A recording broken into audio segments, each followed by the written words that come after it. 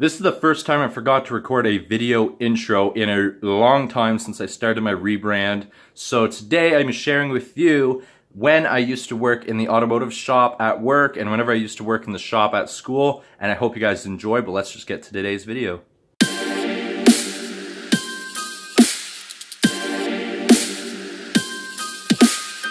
Okay, so my love for vehicles started way back whenever I was a kid. I used to go to a lot of car shows and I didn't know a lot of information, like I can't tell you what engine is supposed to be in it and all this stuff, but I can do a lot of stuff on vehicles myself and I really enjoy it. It's kind of a side hobby that I like to do. Problem is I haven't been able to do it for a while, but I plan whenever I get my own vehicle to be able to work on it, do some improvements, upgrades and stuff like that whenever I have to. So I know how to do quite a bit to vehicles, so it's not a problem with that. I'm not going to be able to do it often as of right now because I don't have a vehicle. I don't work in a shop. I don't work at a place that has a shop anymore either. But back in high school, the 10th grade is back whenever I had my first automotive class. And honestly, I loved it from day one. Used to do a lot of different stuff, work with a bunch of the different tools. One of my favorite things, which I wasn't able to do quite often, was welding. And the reason I wasn't able to do it is because we'd be put in groups to do various projects and that. And there'd always be somebody else who really was passionate and more passionate about welding than I was. I was heavily into design, as I've mentioned before on this channel. So I would design a lot of the projects and help do them. But there'd be other people that would be welding, other people that would be cutting everything and stuff like that. So they used to put me in charge of basically designing what we're supposed to be doing because nobody else had an idea of what we're supposed to be doing other than me, apparently. And that wasn't just me bragging, that's what the teacher used to say too. But in the 11th and 12th grade, I used to expand and do more stuff in the shop. I used to do a lot of oil changes, a lot of tire changeovers. I used to do a lot of different types of stuff like that. In the 12th grade, we would fabricate what was a maple syrup evaporator. But the problem with that, it was going to be the teacher's personal maple syrup evaporator. The problem with that was every time we would do something, he would come by and change the plans. Say, no, I like this, but let's change it and do it this way. So we'd have to disassemble everything and cut everything out that we've already put together. And I'm talking about just from the day one, like just putting the frame together of the way he wanted with what he supplied us. We had to keep redoing it, and by redoing it, that took an extra couple days to take it all apart, put it the way he wanted it, and then all of a sudden he'd change his mind again and we have to keep redoing it. So in the 12th grade, that's one of the projects that never got finished because he kept changing his mind of how he wanted the design done.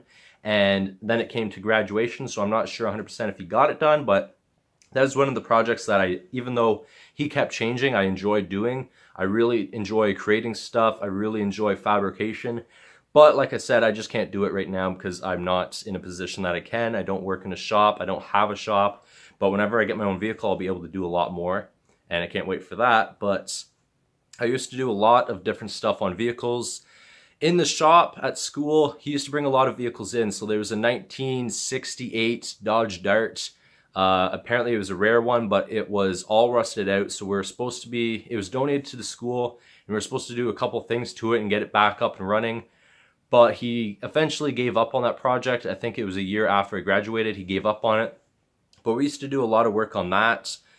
He had a 1978 Jeep, and it was the Safari edition, so the roof came off, the windshield lowered down, the doors came off. It was really cool. I've never really seen a Jeep up close that had all those available on it, so we used to do a lot of work on that.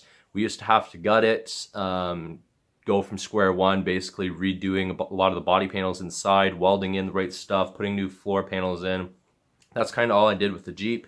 And he also had a I'm going to get this one wrong, a 1984, something like that, Ford F-350. It was his own personal truck he just bought, so we decided to gut it out. And he wanted to redo a lot of the molding and put actual metal in, so we had to shape the metal. And he basically let us do our own designs. So out of the 3 students that were doing it, we're a group, but everybody was told to do their own design. And the teacher would pick his best one, whichever one he liked the most, to put in the vehicle. and apparently he liked mine better than the other guys, so we basically designed the truck with all of my metal work. So instead of the plastic molding, we would shape and bend the metal and weld it in. I don't think we got to the welding point. I think that was something the teacher decided to do just because it was a major thing. He didn't want to have it screwed up. So high school working on the shop was really fun for me. It was really creative. I got to do various projects. And while I was still in high school, I worked for Canadian Tire, which I just recently left after 5 years. But back in high school, I was about not even a year working at Canadian Tire. And they asked me, I think I wasn't even a year working at Canadian Tire, and they finally asked me to work in the shop because whenever I had my interview, whenever I first got hired, it was with the intent that I was going to be helping out in the shop. I was going to be doing oil changes. I was going to be doing tire changeovers, like the simple stuff, because I'm not certified. That's all I can do at Canadian Tires. So that's what they were supposed to have me do, but it was almost a year later until they actually got me out there doing it. So they finally got me out there doing it. But I was only doing it once every other Saturday, and it was with a mechanic who did not like to teach. He claims he was an automotive teacher at one point. I highly doubt it because he wasn't willing to show me anything. I basically went from the mindset of school, taking your time, doing things right, to going into Canadian Tire, trying to do things quick and trying not to screw up. So to have going from take your time and get it done right to speed up and make sure it just gets done was really confusing for me, and to have a mechanic that wasn't willing to show you the right way to do anything was extremely frustrating for me. I didn't know where anything was in the shop. I've never worked there. They supplied me with my own tools, so I had my own socket set, my own air gun, various stuff, gloves, goggles, stuff like that. But he never showed me where anything was in the shop that I needed to use, and it was at a point where it was like, why am I doing this? Why am I out here? Of course it's going to take me twice as long to do stuff if I don't know where anything is and there's nobody willing to show me. So they even started to have me do tire repairs, which I was not comfortable with, mainly because I was not shown how to do it. There was a little grinder, you had to grind away, you had to put the plug and patch in, you had to put the resin on right, but I was shown once and I wasn't shown properly, so I just went ahead and did it because I was told just to do it, and it turns out I put tire sealant, or I put something on that wasn't supposed to be, and it actually was eating away at the tire, so they blamed me, but it's like I didn't know where anything was. I lifted up a can and said, is this the right stuff? And he said, yep. And for being a student, I was just in the 12th grade, nobody told me, there was no guidance, there was nothing, and it was one of the frustrating things.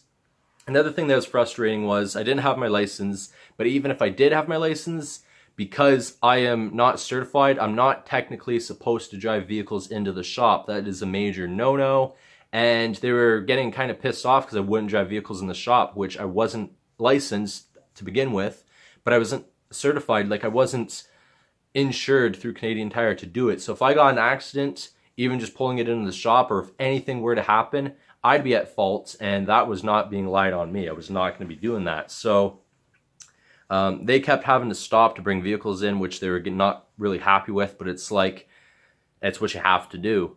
So for me doing it every 2 weekends, every other Saturday, to going down to just one Saturday a month, and the reason for that is because the other person that was part-time at Canadian Tire at the time, he started to complain saying, hey, I want to be in the shop too.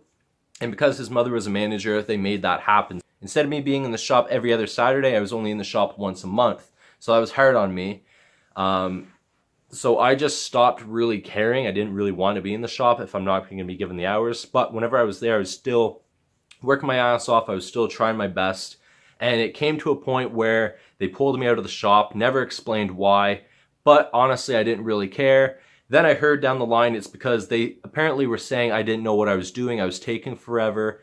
And my one coworker, who I'm really good friends with even to this day, mentioned to them, are you guys sure it's not because they are not willing to help him? They're not actually showing him how to do stuff. And it's not that he doesn't know how to do it, but there's just no guidance. And they said, well, let's find out. So they actually pulled me into the shop on the opposite weekend working with the other tech, who's not a licensed mechanic, but he seems to know a lot more than the actual licensed mechanic there. and we started to do own things. I wasn't working on my own vehicles, I was just helping him that day, but he praised me up and down. He said I was honestly the best worker he had. I knew a lot more than what I was being told by the other mechanic, and they just weren't giving me a chance, and that was why. But after that, that was the last time I was in the shop. They just never went forward with it. The other guy kept being in the shop until he started to have a lot of big, really big screw-ups. I'm talking he'd forget to tighten lug nuts. He would forget to tighten the drain plug for the oil, or he'd forget to put that in it. And to me, it's like, those are big freaking things. Sure, you might forget to change the oil filter, but you're going to remember if you took the plug out to put the plug back in. Like, to me, that's common sense. So there's a lot of big problems he was doing, so he got pulled out of the shop. He was pissed, but there was a reason he was pulled out of the shop. For me, there was no reason, but still, to this day, I know how to do my own brakes. I know how to do my own oil changes, how to do tires. I know how to do quite a bit on my vehicle, and if there's something I don't know, I look it up really quick, or I get some advice from an actual mechanic, and they will tell me basically how to do it. So I love doing things to my own vehicles. I don't have one right now, but I usually work on my parents' vehicle, or if anybody needs help with something, I'll at least help them out, or at least I'll give them some advice of what they should do with the problem, because I worked at Canadian Tire for 5 years. I know how to advise people to make the right decisions of what a problem could be by just them explaining what the vehicle is doing.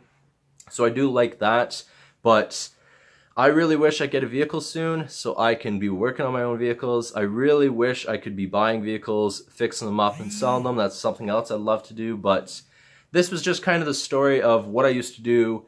It's been quite a few years. It's been at least, I'd say 2 to 3 years since I've been able to work on vehicles actively. Now I just do it here and there, but hopefully I get back into it. But this story is long enough. I will see you guys in the next video. Please take care. Peace.